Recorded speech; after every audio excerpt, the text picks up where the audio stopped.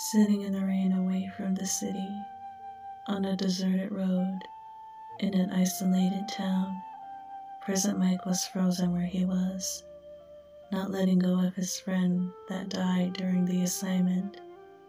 Aizawa was a good friend of Present Mike. However, the friend that Present Mike was holding was the one person he loved, but now they were gone. How can you look peaceful when this happened to you? Present Mike loved your mother very much. The both of them had always spent time together. When the other heroes arrived, Present Mike just carried your mother back to the city, not wanting help. In the hospital, Present Mike asked Exorcist and Night Raid for help. Even though they tried to help, it was no use.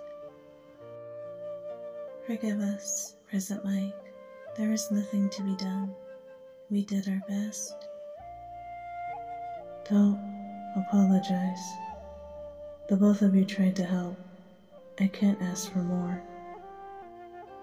Present Mike had no idea what to do, only knew that the person he had treasured the most would never be seen again. Aizawa went to see Present Mike, but could not find him anywhere until his phone rang, and it was Present Mike. Seriously, you're disappearing on us, not saying why, Mike? No one needs to know. I'll see you around, Eraserhead. Ending the call quickly, that was when Present Mike left the city to the mountains without his hero gear. Halfway up the mountain, that was when Present Mike seen you for the first time in a few years. Noticing how your quirk was more under control was a relief to Present Mike.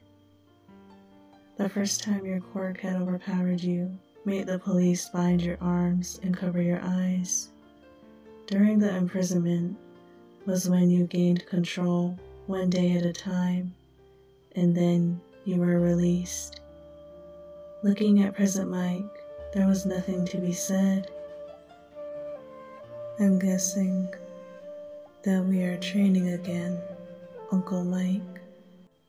It's what your mother wanted. You look grown up now.